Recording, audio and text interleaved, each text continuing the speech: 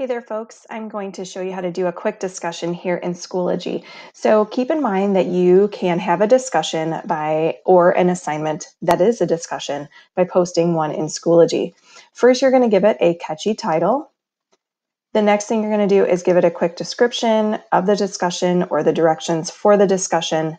And then down here in the canvas, you would put materials, videos, podcasts, resources that your students would need to accomplish that task. Give it a due date. And then here are your two options for responses. Students, if you want them to just see the responses right away, you will keep this grayed out. If you want them to stop with this stoplight, post their response and then see others, that is when you will click that and make sure that it is colored in. So it's going to require those members to post before they will see others. And that's all there is to it for the discussion. Reach out if you need more help.